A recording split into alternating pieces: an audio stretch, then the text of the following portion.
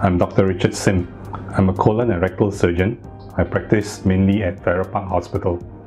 A common problem that I get consulted for is blood in the stool.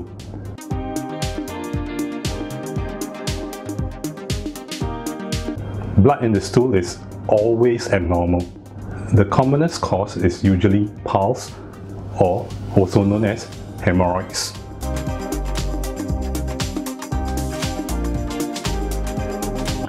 Now, many people will ask, can I tell whether this bleeding is from piles? The answer is yes. There are a few characteristics of bleeding that comes from piles.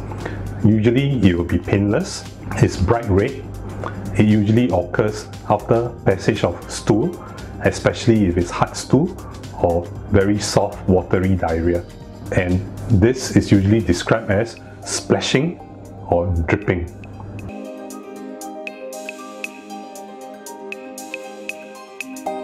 So while there are characteristics of bleeding that come from piles, it is not always possible just by listening to the story to tell whether it is actually just piles.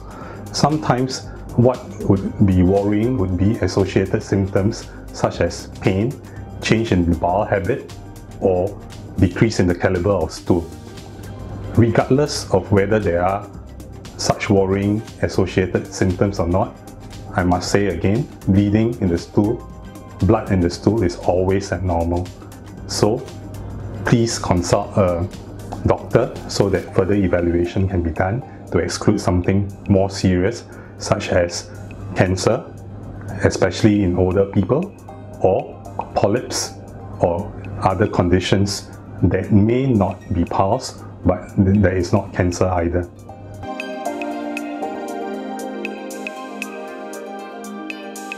Blood in the stool is commonly due to piles, and piles can occur at all ages, whereas cancer usually occurs in older people, especially those above 50 years old.